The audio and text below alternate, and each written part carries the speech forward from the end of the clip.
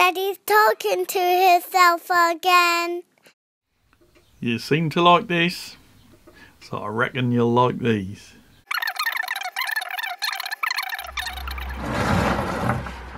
Here I've got a whole load of mini pine cones, and they've been drying in my toaster oven for quite a few hours.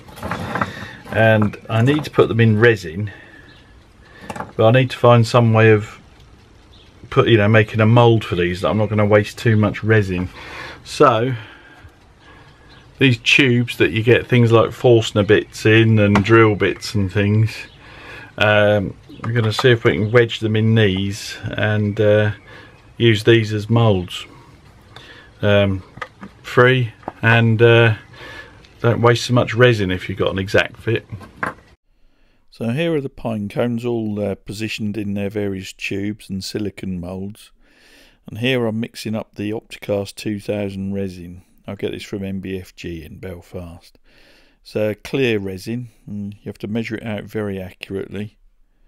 I'm adding a little bit of amber pigment here, and then I'm pouring the moulds, making sure they're topped right up to the top. Once they're poured, it's into the pressure pot.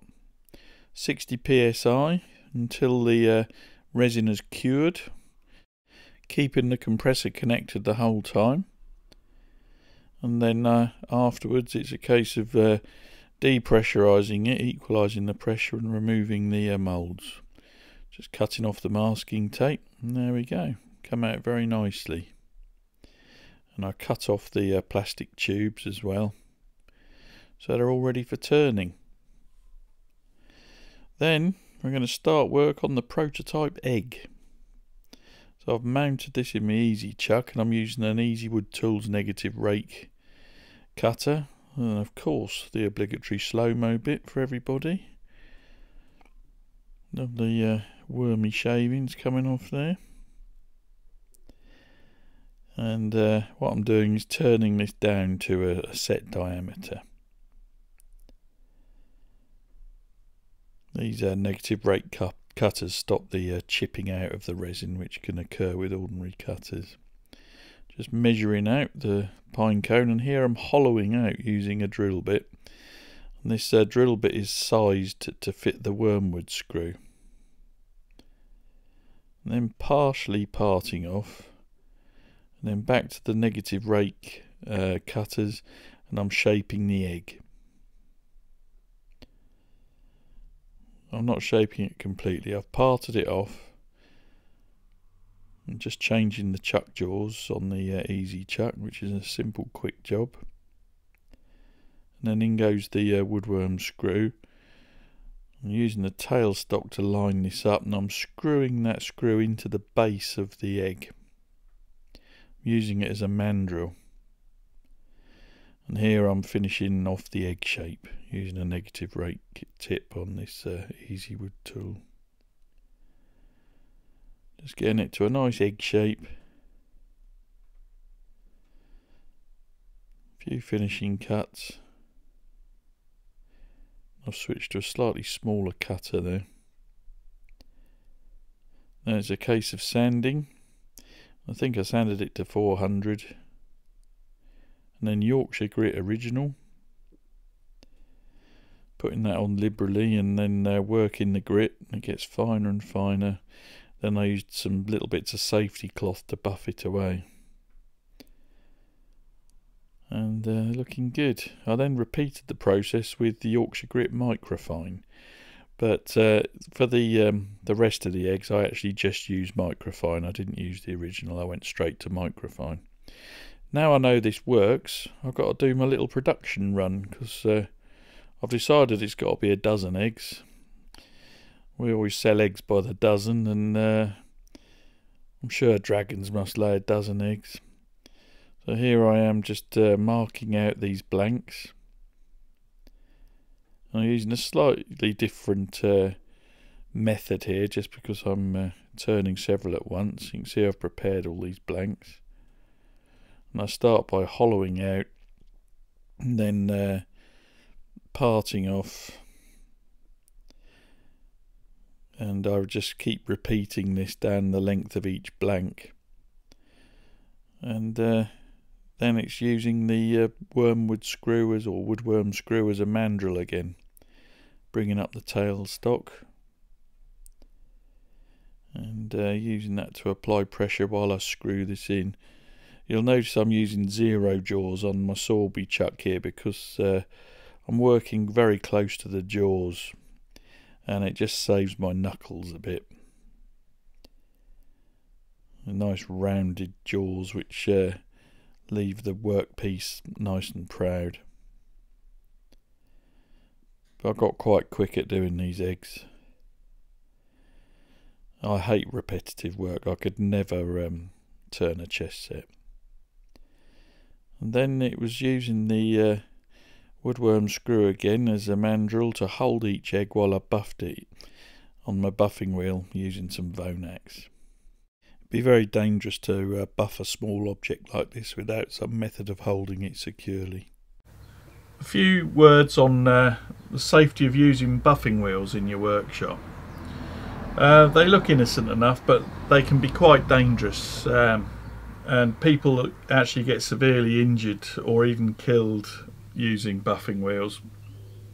And the reason for this is you often have them going at quite high speed. Typically when I'm buffing, I'm going about 1500 RPM, and they can, if you lose concentration, grab what you're buffing and it will fling it off at very high velocity, and it could come straight back at you. So, you know, particularly dangerous if it's something sharp like a knife blade that you're buffing or something like that, or something heavy. And so always keep a very firm grip of what you're buffing, and make sure you're not keeping any hooked edges or anything coming into contact with the buffing wheel that could grab. So just be very careful. I always wear my visor with the respirator on because it does throw off a lot of dust too, as well as this providing the safety of things flying back at you. I've marked out the pattern I want the eggs to sit in and spray mounted that onto a piece of plywood. I've cut the plywood out and sanded the edges, and this is some brass tube which I've cut into little pieces and filed. I've then drilled out those holes using a depth stop to the same diameter as the brass tubing, and these then sit in there very nicely. There they are, all sat to depth, and I'm just sizing up some offcuts of sapele I had left over from a project from years ago. Cut out a couple of discs which I'm putting together. I'm just using some fast set epoxy resin here because I want to get on and finish this project. It's been going on for a few weeks, and I didn't want to have to wait for PVA. I'm just seating the two together. I'm using a drill bit through the two central holes to line it up, clamping it up, take the drill bit out just in case it gets glued into place. And that hole is just the right size for the woodworm screw on the easy chuck. So I'm mounting this 2-piece sapele blank onto the chuck now, making sure that's properly secure. Using the Sorby bowl gouge, just truing up the blank, getting it running nicely. This blank will make sense in a little while.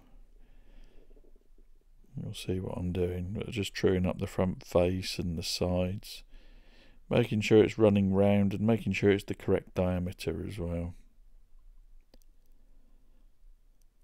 Just getting a nice sharp angle in there.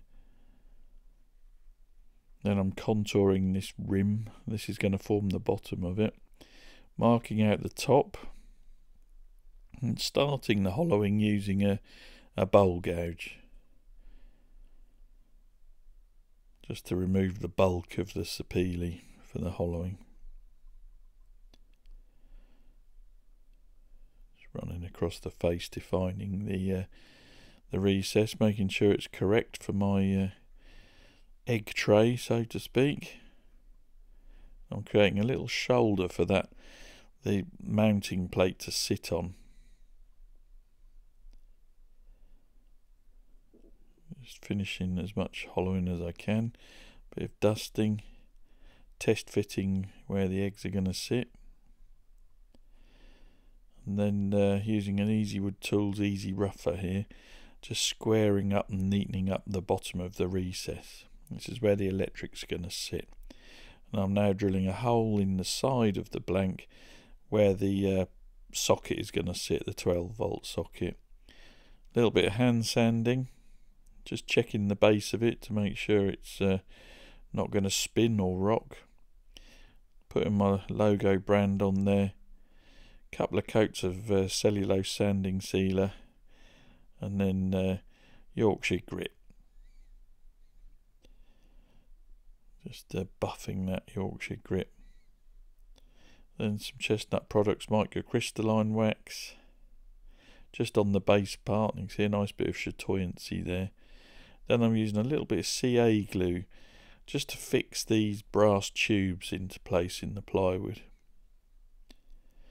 Then it's indoors, and I've got all these little pieces of slate, which I'm using epoxy resin to seat around that rim. This is forming the sort of a cairn-like nest, I suppose. So I'm just building it up layer by layer, gradually adding more and more. Once I go above the rim of the sapele, I've used a former to help me form the nest. I'm just pulling that former out, and there's the nest, all made out of real slate. And that is coarse turf from Woodland Scenics. Model makers, or model railway makers, use it for putting grass and building trees and things. I'm using a slow set epoxy and putting blobs of it over a lot of the slate, and then I sprinkle this coarse turf stuff on the top. Then I'm using some Milliput. This is my favourite epoxy putty, using the terracotta, and it's a two-part epoxy putty. You put the two equal lengths together and then mix thoroughly for 5 minutes so there's no streaks or anything. Anyone who's watched a lot of my videos will know I use Milliput in a lot of my projects. It's brilliant stuff, very versatile. But you need to mix it and mix it and mix it and mix it until there's no streaks. And it takes a good 5 minutes really, but you've got plenty of working time. Roll it and fold it, keep folding the edges and the ends into the middle. And here we are, I'm just moulding this into place now. What I'm doing is creating a contoured base for the eggs to sit in. There we go, you can see the little dents for the eggs to sit in, and I'm using slow set epoxy resin again. And some more of this Woodland Scenics artificial turf stuff. Sprinkling that on liberally and just patting it down. And then the next day I'm brushing away all the excess off the stonework and off the base. It's a good result. Very pleased with how that looks. You can see how it's all going to work. Yep, just confirming the eggs do sit there. And we're going to sort out the power supply now. You can either use a 12-volt adapter, or you could run it off a 9-volt battery with one of those little connectors. And these are LED lights, pre-wired 12-volt, and they flicker. They're flickering LEDs, so I'm just testing them before I wire them up, make sure they work. Threading them all through the base plate. Then stripping off the ends. Twisted them all together. Then a very amateurish bit of soldering here, or soldering, depending on which side of the pond you're from. And finishing off with a bit of shrink tube to insulate my connections. There we go, all lit up and twinkling away nicely. And here I am just seating the eggs on top of the LED bulbs. That's great, looks exactly as I wanted. You like this? So I thought you might like these. just mini versions really, but with a flickering LED light inside each one to give it sort of a life of its own. Don't worry if you can't get a really good look at this. I'll put some better close-up shots and some video at the end. But really pleased with how that's came out. It's all low voltage. It's a 12-volt transformer, and you could run this off batteries. In actual fact, it would run off a 9-volt battery, but it wouldn't be so bright. But there we go. So little miniature pine cones set in resin, hollowed out, turned into eggs and polished, and each one got a flickering 12-volt pre-wired LED. There are loads and loads of pre-wired LEDs available for 12-volt systems on eBay and the like, and they're very, very cheap, and because they're pre-wired, they're easy to work with. And these 12-volt transformers are cheap as chips as well.